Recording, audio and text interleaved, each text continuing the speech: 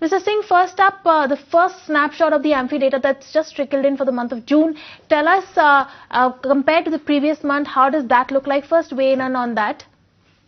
Oh, it looks like good. I mean, people are putting in money after the results.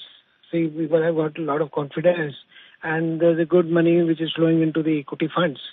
So, of course, out of 40,000 crore which we are talking about, almost 21,000 crore comes through the SIPs only.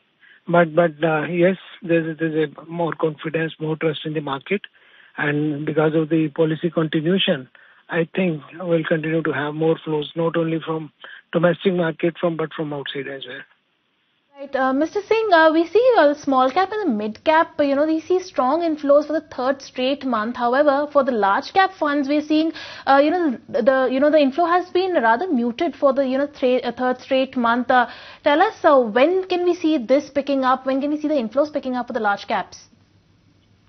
See, I don't think we should be worried about the large cap getting inflows through mutual funds or not, because otherwise also, the large caps, whenever FIIs are coming and or the international players are coming, they first get into the large caps. That may not be coming from the mutual fund platform, but the larger companies are also getting flows.